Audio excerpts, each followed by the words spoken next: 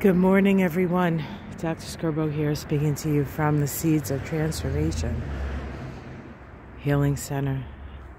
Transformation is an interesting word.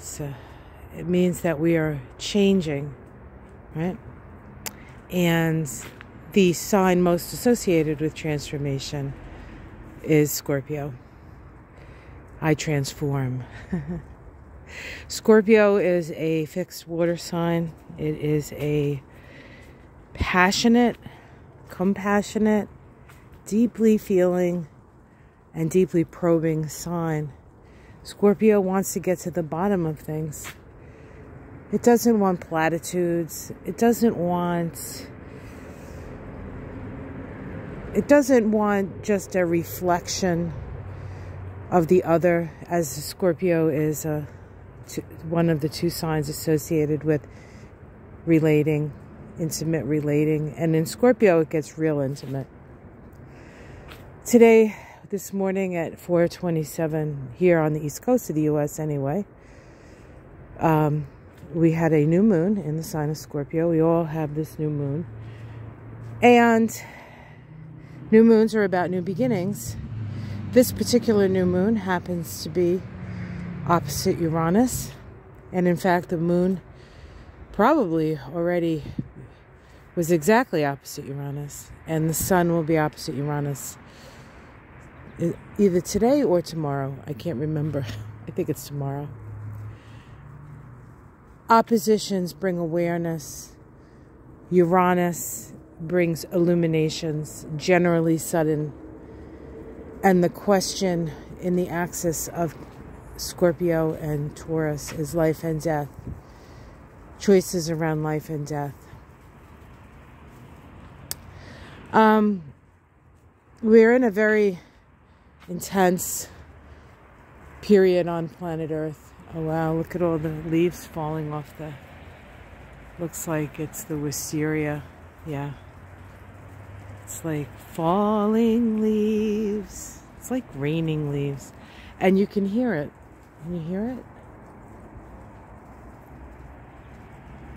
It's like all of the life that was here, so green and so majestic, falls to the ground. And it's time for the plants to go into sort of a outer...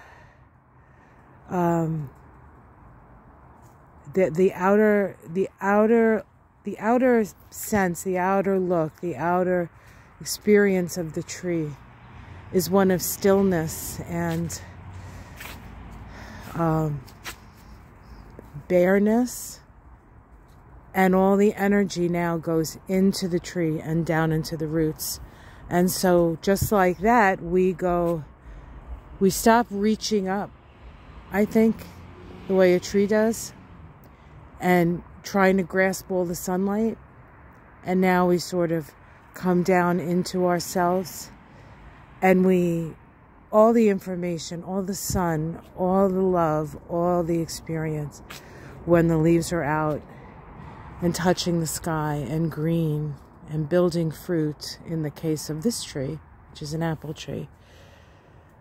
It's time to go within and ready for the next burst of light and burst of life. The light always shines, and if we can't see it in the outside, we can always find it in the inside.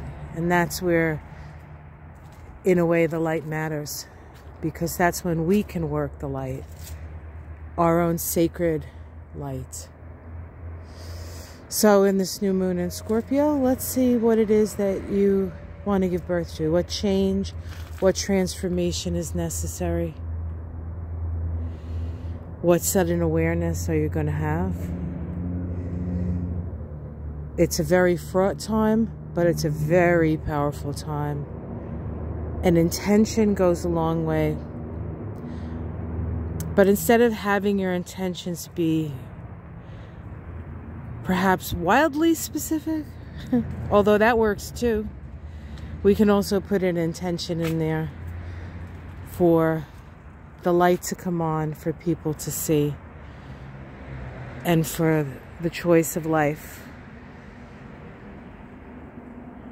Enjoy your new moon in Scorpio. Still falling. Still falling. Falling leaves. I don't know. I think there's a song by that name. It was a little before my time, I think. All right, guys. Have yourself a wonderful day. Here's Charlie. Hi, Charlie. He's like, are you sure you want to go out, Mama? It's kind of cold. Want to say hi, Charlie? He's in the bush. You eating grass? He's like, yeah, it's really cold. It's like grass ice cream. All right, guys. Have a wonderful day. Namaste.